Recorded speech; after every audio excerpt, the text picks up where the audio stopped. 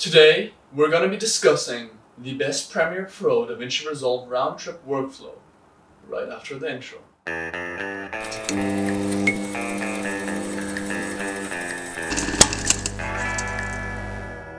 Howdy partner! If you're anything like me, you love color grading Davinci Resolve.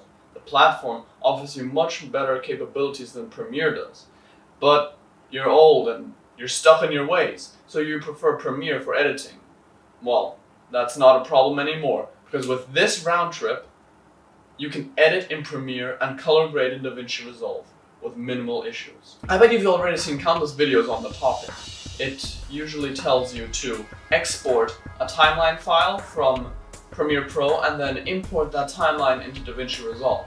Then color grade your clips and then export an XML from Davinci Resolve to open that once again in Premiere Pro. Sounds good in practice, but if you have any more elaborate cuts, if you have speed ramps, you have time dilation, you have any effects on there, you have transitions like cross dissolves, or even you just rescaled the image. Let's say you had a little thing in the edge of your frame, like the scissors or whatever, something that's on the edge of your frame that you don't want in there. So you just scale your video just a little accordingly, maybe you even rotate it. Well, once you input that into Davinci Resolve, the settings won't be the same, and you bring it back to Premiere, you're gonna have weird scaling problems and rotation problems, which you don't want. After all, you're only in Davinci Resolve to color grade. Now, what I'm gonna show you is how to do it in the most simple, the most easy manner. What you do is you edit everything in Premiere Pro. You bring your cut until it is pitch perfect, right? It's got everything you want. You've got your music in there, you've got your sound design, you've got your cuts, the video is done, right? All you need to do is now go and color it.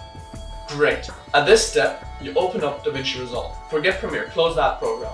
Open up Davinci Resolve and input all of the clips that you used in your Premiere Pro file. Only the ones you used. The ones you didn't use while editing, the ones that you just got rid of, forget about those. Only input the clips you used into Davinci Resolve. Then go ahead and color grade those. Don't worry about the editing. Don't worry if there's a bunch of stuff in those clips that you cut out in the Premiere Pro file. Do not touch the file, okay?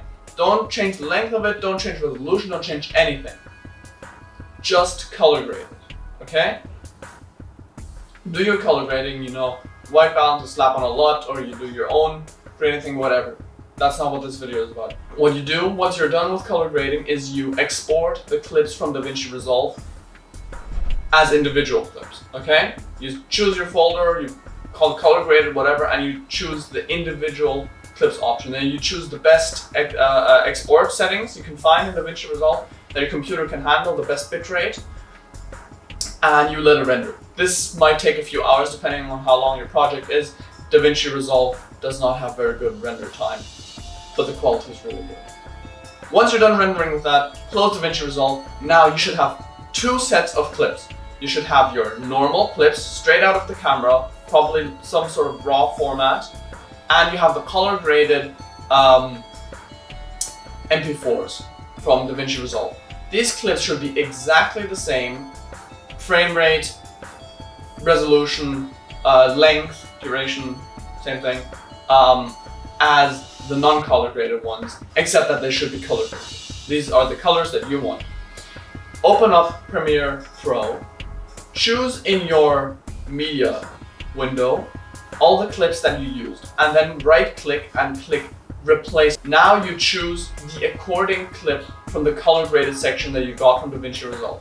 You click that, and all the information, since it's all the same, will be transferred onto the new clip, and your cut will still be the same. Okay, this is why it's really important that you keep the duration of the clip the same and don't change that. Okay, that's very important.